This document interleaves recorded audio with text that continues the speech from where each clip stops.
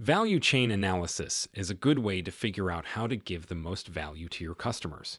In business, we get paid to turn raw materials into something that other people want or need. We call this adding value. This is easy to see in manufacturing, where a company adds value by taking a raw material, like wood pulp, that the end user doesn't need and turning it into something that people are willing to pay money for, egg paper.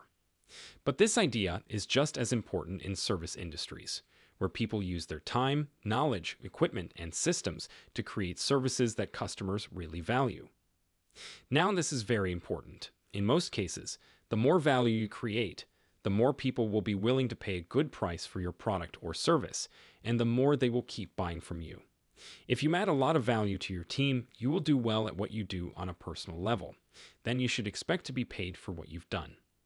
So, how do you find out where you, your team, or your business can make a difference?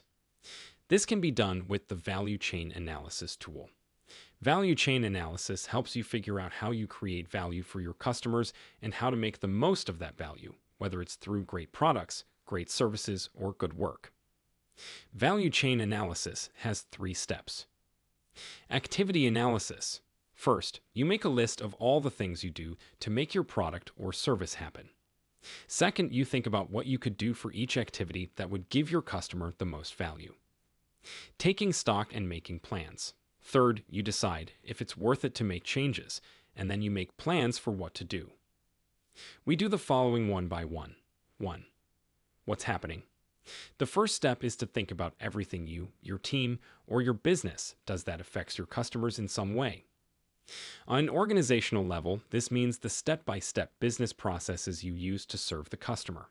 These will include marketing your products or services, sales and taking orders, operational processes, delivery, support, and so on.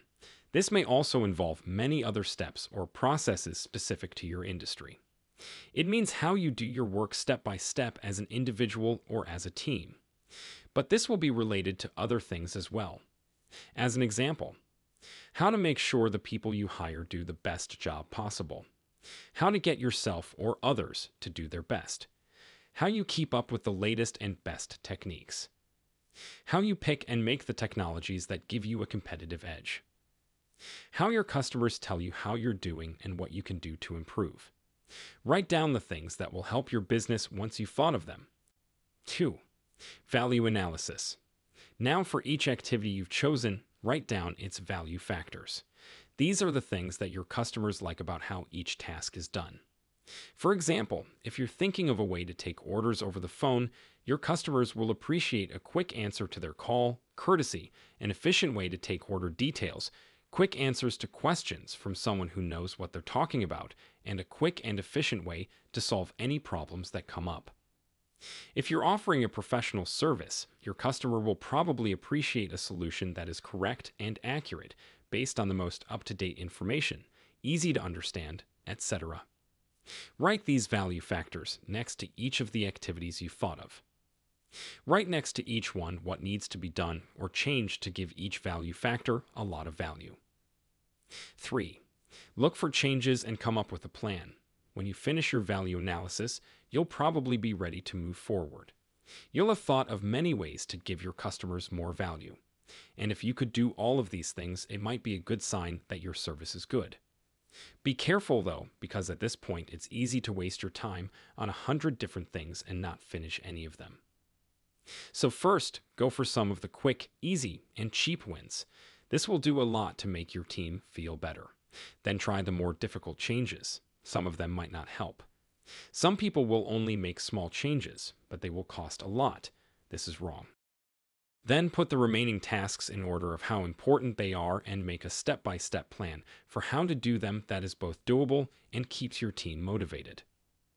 Example: at the software house where she works, Lakshmi is in charge of making new software.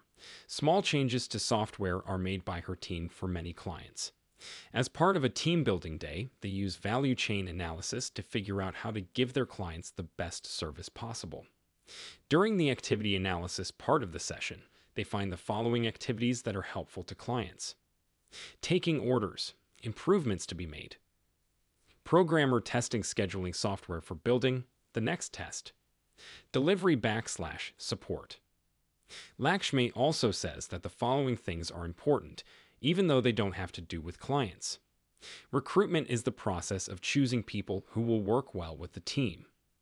Training means helping new team members get up to speed as quickly as possible and helping current team members learn about new software, techniques, and technologies as they come out. Next, she and her team work on the order-taking process and figure out which parts of this process will give customers the most value.